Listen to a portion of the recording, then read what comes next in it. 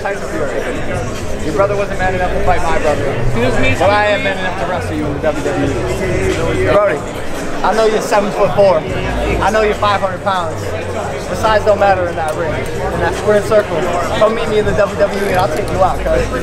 Here we go. On to be in the center of that ring. Thanks for that, guys, always. Radio around here with Logan. Radio around here with Tyson.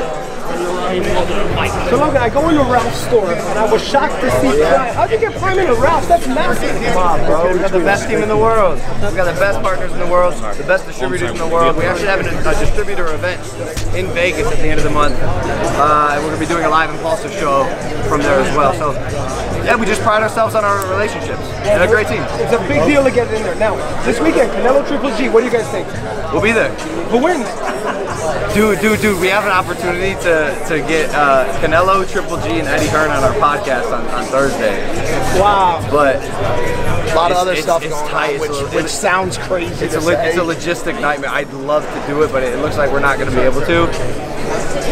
Anyways, I want to do that show. Okay, in your guys' opinion, your #1 guest you've ever had on your podcast?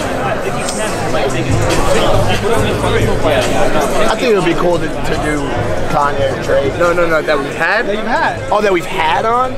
I mean, dude, Mike Tyson. Tyson, right? Tyson.